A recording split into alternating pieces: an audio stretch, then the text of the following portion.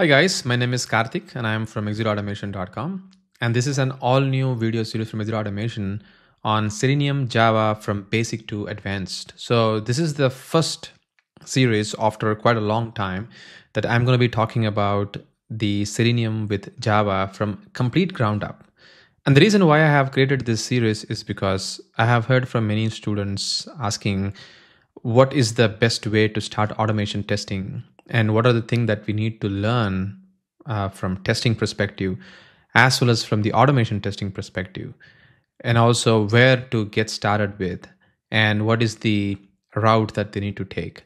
Because I have almost 1,000 plus videos in my Execute Automation YouTube channel, and I also have courses in Udemy. But every time while a new tester get into any of the courses of mine in my YouTube channel as well as in Udemy, they always get a question is where to start, because there are so many different videos that I have. So this series that you are seeing over here is going to be a series which is going to cover almost quite a lot of details in terms of automation testing. And we are going to see from the complete ground up, like what testing is and how to get started with testing and what is automation testing and what are the things that you need to know for testing and how we are going to understand a programming language and things of that nature. So that's what this whole course is all about. So let's get started with this course, and you will learn quite a lot of things from this particular video series. And I'm sure there are quite a lot of questions that you have got as a beginner of the course. So hopefully I will cover everything in this particular series. So let's get started. Well, as that said, this video is all about an introduction to this whole course and what is this software testing is all about. So to whom is this course for?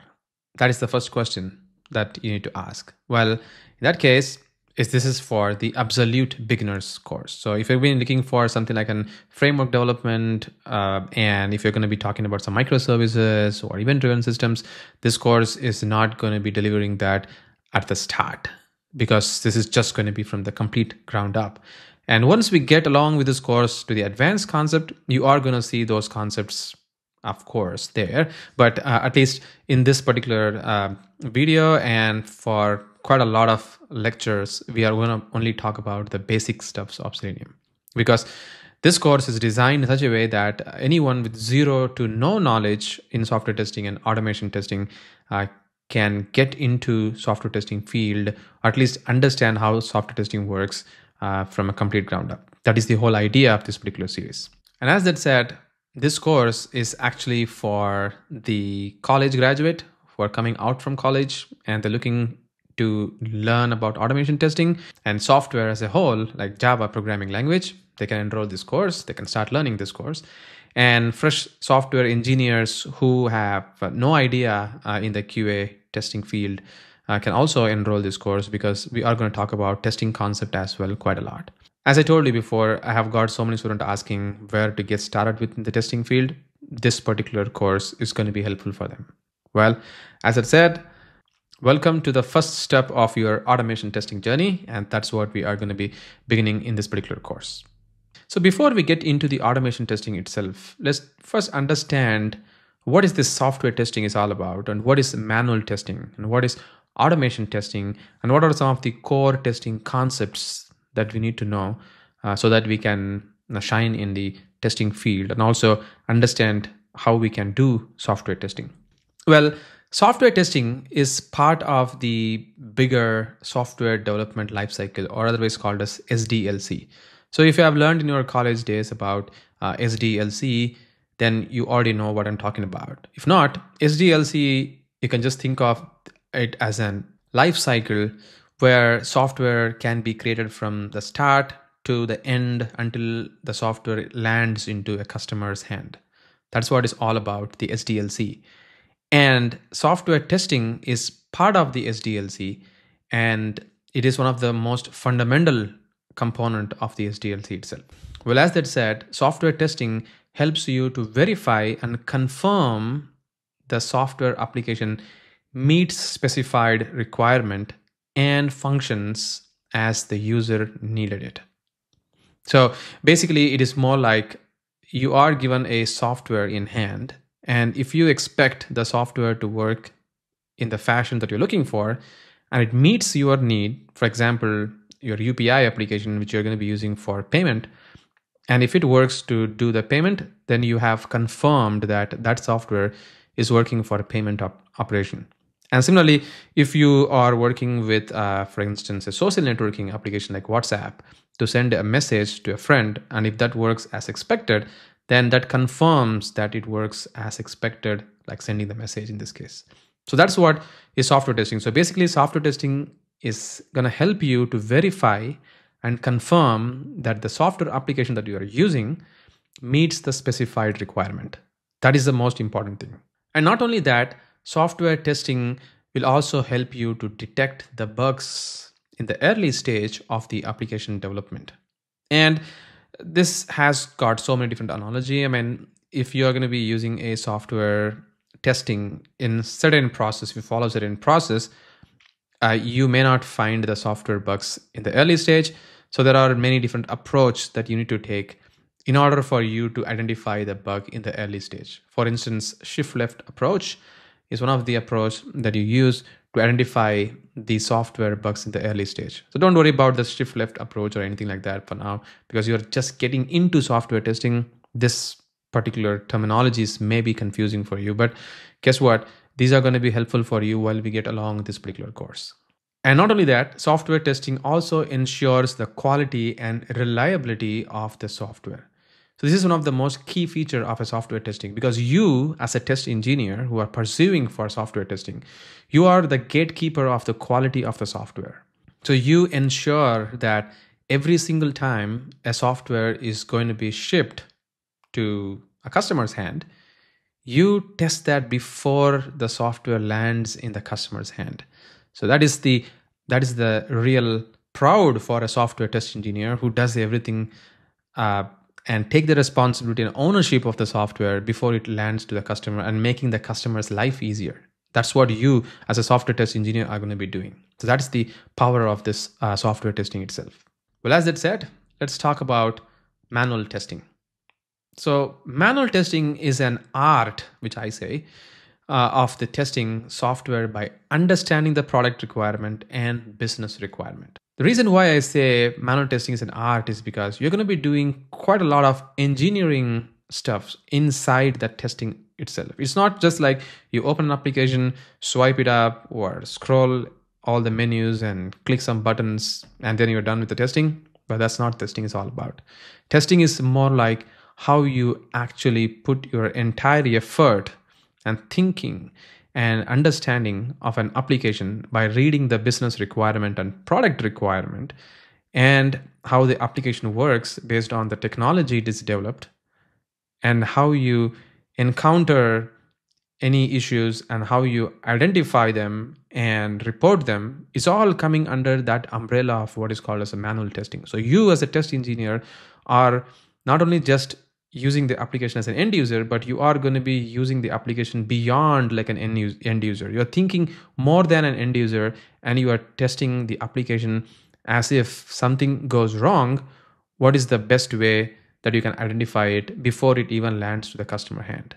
Well, as I said, manual testing is an art of testing software by understanding the product requirement and business requirement and executing finely crafted test scenarios that you write in a manual fashion.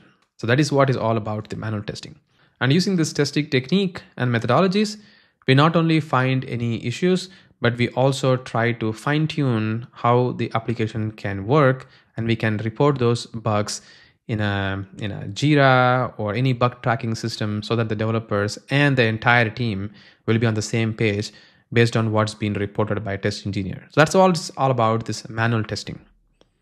And then what is this automation testing then? Well, automation testing is going to be a bit of an opposite to what manual testing is, because automation testing is an act of testing software by understanding, once again, the business requirement and the product requirement. So you don't think that as an automation test engineer, you don't really have to worry about the product requirement or the business requirement. Then if you think that is the way, then it is completely wrong. Because you as an test engineer, regardless of you as a manual test engineer or a automation test engineer, you definitely have to comply the role of the quality engineer. So you are always the gatekeeper, regardless of you as a manual test engineer or automation test engineer. You are a quality engineer by nature. So you always have to go through the understanding of product requirement and business requirement, and then you will be creating and executing the automated testing scenarios using automated testing tools. So that is the only difference between the manual test engineer versus the automation test engineer. So manual test engineer will be crafting the scenarios, how the application has to be tested. In here, the automated test engineer will also do the exact same thing, but he will also be writing some codes in order to make sure that the test can be executed in an automated fashion, not by just always running it in a manual fashion. So that is the real power of the automation test versus the manual testing. And there are even more testing concepts that we need to understand. It's not just about the manual testing and automation testing. There are even different types of testing involved while we do software testing. Something like smoke testing, regression testing, black box testing, white box testing, performance testing, usability testing, user acceptance testing, and the last before user acceptance testing is the production validation testing. So these are different types of testing we have while we do the software development. I mean, not only these, there are even more of them available, but I have just laid down some of the testing types for you to have a glance about. Well, the one that we are going to be talking about in this particular lecture, I mean, two of them that we'll be talking about in this lecture is the smoke testing and the regression testing. So what is this smoke testing? So smoke testing is basically, if you have already heard about it, then this is going to be like a recap for you. If not, I can just tell you what smoke testing is all about. So smoke testing is a process to test the most critical function of a software application to work correctly once there is a new software build is released by a developer to QA engineer. And smoke testings will have fewer scenarios to test because it is going to be testing some of the critical or crucial functions of your application. That's the reason why smoke testing is quite lesser. It is also called as build verification test or BVT because every single time, well, there is going to be a software build coming up from developer, from a CI/CD pipeline or any other means, you will be testing the application immediately to test if the application is ready for further testing. So here the software build is nothing but the software versions, because you may be working in a company where there are going to be like multiple developers and they will be checking in the code. I mean, the check-in code concept is something new if you have not heard about. It is basically like every developers write the code in their machine and they will all be committing the code, not storing the code in the local machine, because what happens if the machine just destroys by a crash or probably like a cloud strike, a problem that we just got recently, right? Like if there is some of the issue which happens in the local machine, your machine is completely gone.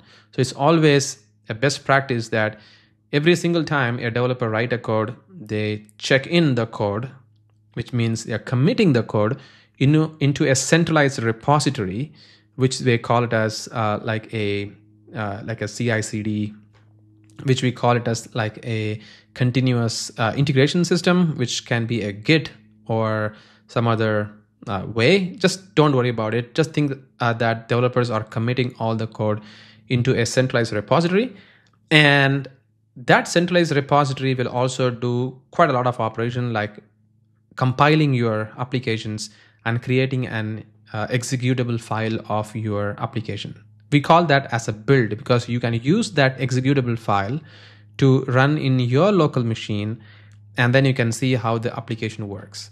So all these executable file, we call it a software build, and that is what is the software build all about. So in smoke testing, once you get a software build from an application, you start testing the application to see if a basic crucial functionality works. For instance, login operation, if that works once the application opens or not. And similarly, once you go and click the settings menu, the settings window comes up or not. And once you quit the application, whether the application closes or not, or it just keeps running in the background. Or once you try to refresh the page, whether it crashes the entire application, that's a crucial part as well, right? Like, so you just have to ensure that you test all those functionality in the smoke testing. So that's what is all this smoke testing is about. This is one of the testing type that we have got. And there is one more testing, which is a big brother, really. We call it as regression testing. So regression testing is also a type of testing, but in here, we don't just cover the crucial component of the application, but we also test the recent changes in application which would have affected the existing functionality due to the code change by one of the developer. As I told you, there may be like multiple developers working in one of the project, and you may have a situation where you will be testing one of the functionality of your application, and another developer has introduced a new change in some other component, but even though it is not related to the functionality that you are testing, sometimes there are chances that the change which was introduced by some other developer will affect your testing. So it is important that every single time while you test the application, while there is a new build, you also test not only the new feature, but also the functionalities that you have already tested. Well, regression testing is like, even though you test specific functionality of your application, because of a developer's code change, you will also be testing the affected functionality as well. So that is what is all about this regression testing. And this is where automation testing comes in very, very handy.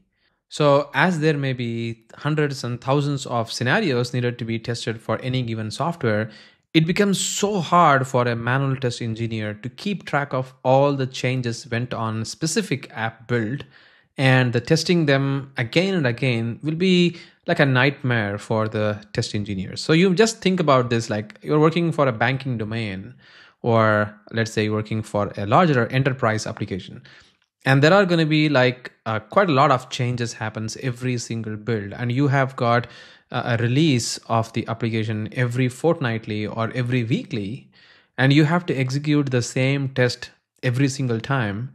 I mean, first time while you join the company, you may be in a very good position to test the application, but what if you're going to be doing the exact same thing every single week, and then you also executing like a piled up scenarios, like there is a new scenario or new features being added, and you'll be writing new scenario every single time for those new feature, and then you also have to test those scenarios as well, then you'll be just ending up executing the scenarios again and again. And because of the nature of the human being, we also tend to incline toward taking shortcuts to see if the application just works in that area, and you think that that area will be fine, and you just keep on executing the other scenarios. But what if the area that you just think that it is fine will have an issue? Then you will just encounter that issue and you will miss the bug that you would have already captured. So that is the problem with the manual testing. But in the automation testing, you always try to execute the test based on whatever that you have written in the scenario, and every single time it just executes instantly based on how you write the scenarios. It just runs the test fastly, and then it reduces the number of times that you spend for running the same test again and again. Your automation testing is going to take care of that, and it is going to run everything for you. So that is the power of the automation testing. So automation testing not only reduces the number of time that you spend on running the test, but it also increases the productivity of a software test engineer, because the software test engineer can focus on testing other areas which is not automated, for instance, and which is a new feature which you have to take more closer look on, and let the automation testing to execute the legacy features that is already there in place to be tested in another machine or in a CI/CD pipeline, so that you see that the productivity just keeps increasing tremendously. And what if there are like 3 or 4 test engineers working in your team, and 3 of them are fully focused on writing test scenarios for automation, and 1 test engineer, including all these 3, is part of the quality process where they try to ensure that the new features are even tested. You see that you all will be like, there are 4 test engineers right now while every build comes in, and let's say there are 500 scenarios and 400 scenarios are automated and it's running in the pipeline or in the any other mean, and just there are 100 scenario that you four test engineers have to test, it'll be just divided as 25 each, and you guys will be testing them. And not only just like scenarios that you'll be executing, but see the amount of work separation that happens, and the number of hours that you spend just reduces tremendously. To be honest, in my personal experience, I have seen this in many company. I have implemented automation testing. We reduce quite a lot of time by using automation testing, and it really gives you a sigh of relief that, you know what, you have did the automation testing and you don't really have to keep on ensuring that the product is going to work or not, because your automation testing, if it is written correctly, if it is verified correctly, you don't even have to think about like second thought about the quality of that particular piece that is being tested by automation. It is going to just work fine without any problem. That is the power of automation testing, and that's why automation testing comes in very, very handy during these situations. Well, as that said, another question, because we have seen some of the testing concepts. Are these the only testing concepts that we have to worry about while learning software testing? Well, there are many different testing types and testing concepts available. So I have not covered every single thing in this particular video, but I would recommend you to please go ahead and learn some of the testing concept if you are interested in learning the testing, because testing is really, as I told you, is an art where you can learn many different concepts and terminologies to identify how you can test the application, and also you can understand how the system works and what is the better way for you to ensure that the quality of the application can be improved, and every single time you can release a quality product. So it is always important that you understand that as well. Well, as that said, now we are going to get into the automation testing. But the first question naturally comes is, what do we need to learn for automation testing? Because you might have already heard that if you're going to be getting into automation testing, there are many different languages available and there are many tools available, like many testing tools available. So which testing tool to learn and which language to learn before we get into automation testing? Well, for automation testing, there are many different tools available. I agree on that. And there are many languages out there as well. But for any beginner who is getting into software testing, I always highly recommend them to learn any one of the programming language in much, much stronger fashion. It could be Java or it could be C#, it could be JavaScript, doesn't matter. You have to learn at least one programming language in a very, very stronger way. Because if you learn Java, you also are pretty close to learn C#, because both of these programming languages are compiled programming languages. They are object oriented and they try to be pretty close to each other because they don't want to mess up with the developers, because they also need to ensure that the developers from one language also transition to another language without any problem, so that it keeps their business up and running, like Microsoft and Sun Microsystem and then Oracle, by the way, right? So that's how they try to keep the language in sync with each other. And that's the reason why I always say to the tester is that you just try to learn one language like C# or Java. You then will be fine in automating the application using these languages. While I say automating the application with these languages, you need to also learn any one of the automation testing tool.